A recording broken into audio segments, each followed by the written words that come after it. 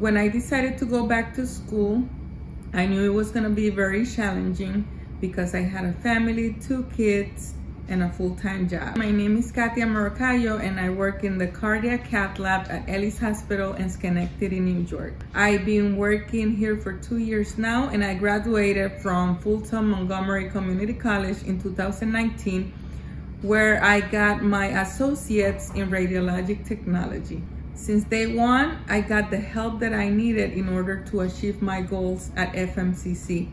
I met an amazing staff that guided me in the right direction.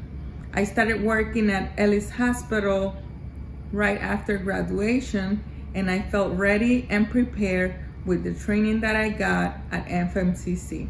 Right now, I save people's life every day, and I love my patients, I love my job, and community college got me here.